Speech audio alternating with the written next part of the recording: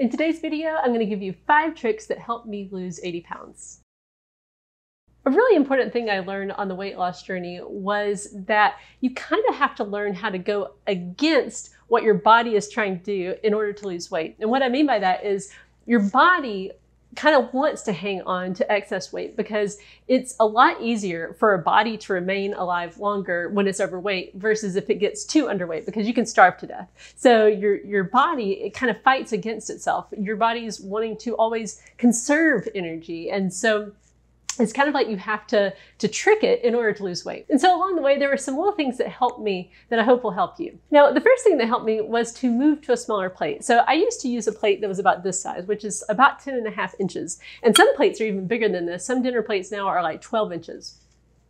And I moved to a smaller plate. This is about 9 inches. And these are Fiesta ware, which is my favorite kind of plate. But a bigger plate holds more calories. It just does. And so if you fill a plate that can hold a lot more calories, you're going to end up eating more. And if you have a smaller plate, the idea is you're going to end up eating less. Now, is this foolproof? No. You can certainly, just get a bunch of helpings and keep piling on multiple times on a 9-inch plate. But just in general, I've noticed that it really does help me to eat less. I found that when I moved to a smaller plate, I found myself just feeling like I had eaten the right amount by the end of the meal, versus when I would use a bigger plate, I usually felt uncomfortably full or over full. The next trick is just to accept the fact that we tend to be lazy and then use that to your advantage on the weight loss journey. So this is just a general technique. So what you do is you try to make things that would put on weight a little bit harder to do,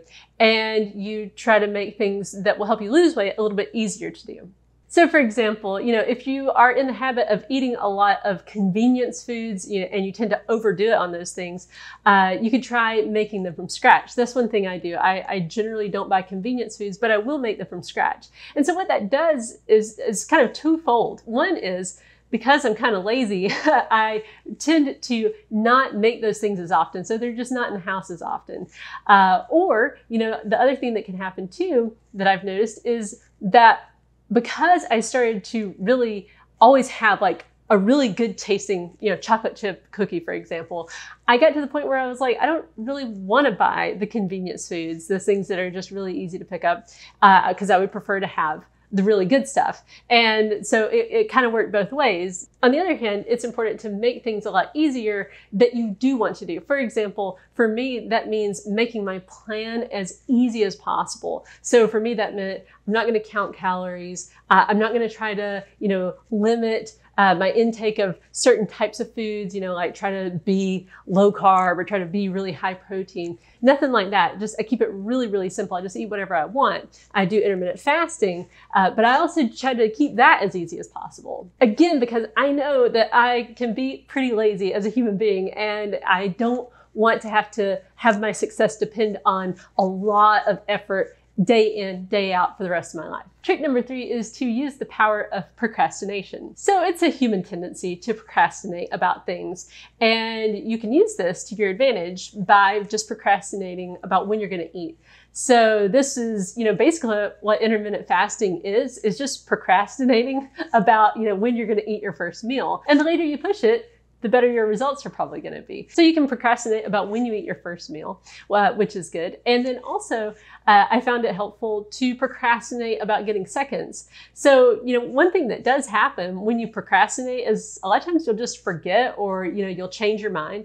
And that can be really helpful, especially when it comes to getting seconds. Because many times if you're just sitting there, if you grab, a second helping too quickly, you end up kind of miserable after the meal. It's like, oh, why did I have that second plate full? But if you can just procrastinate for a little bit, a lot of times you'll realize like, oh yeah, I'm full. It can still be difficult to procrastinate on having seconds, because for me, that was a really well ingrained habit, was just to kind of automatically put the second helping on my plate.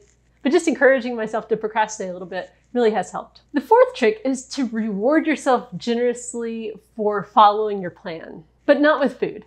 So food is a very powerful reward, and it's so powerful and so good at its job that I think it's a really terrible idea to use food to reward yourself on the weight loss journey. So that's why I just let myself have whatever foods I want. I don't play that game with myself.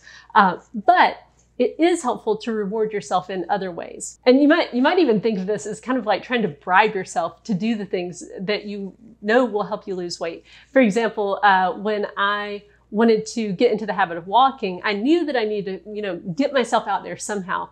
And so what I told myself was I could just watch all the movies I wanted to watch, all the TV shows I wanted to watch, and do that while I was walking. Otherwise, I really limited my screen time, but I used that as a bribe to just get myself out there and being more active. And you can also reward yourself for following your fasting rules too, doing things like, saying, okay, you can sit down and just read.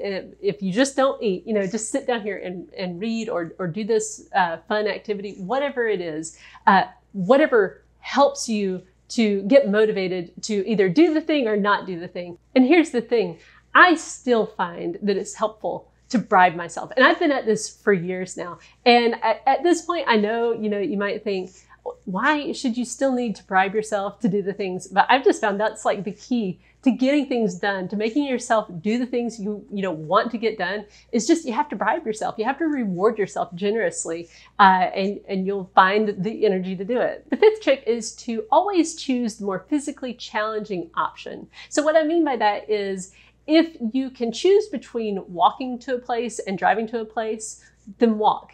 But if you need to drive to the place, then park as far away as possible so that you get a bit more movement in. Or use the stairs instead of the elevator, or go walk to your mailbox instead of driving to it. Now you may be thinking to yourself, will that even make a difference? And in my experience, it does, because it gets you in the habit of just moving more. And that translates into a lot of things during the day where you will get up and do the thing instead of procrastinating on it and being less active. And what I found was the less active I tend to be, the worse mood I'm in and the worse I feel. On the other hand, the more active I am, the better I feel. And it's a lot easier to stick to your plan and keep at it with the whole weight loss journey when you're feeling good. I hope you found this video helpful. The weight loss journey is long and it takes a lot of time and effort, but I hope these tricks help you along the way. Thank you for watching this video, and I'll see you in the next one.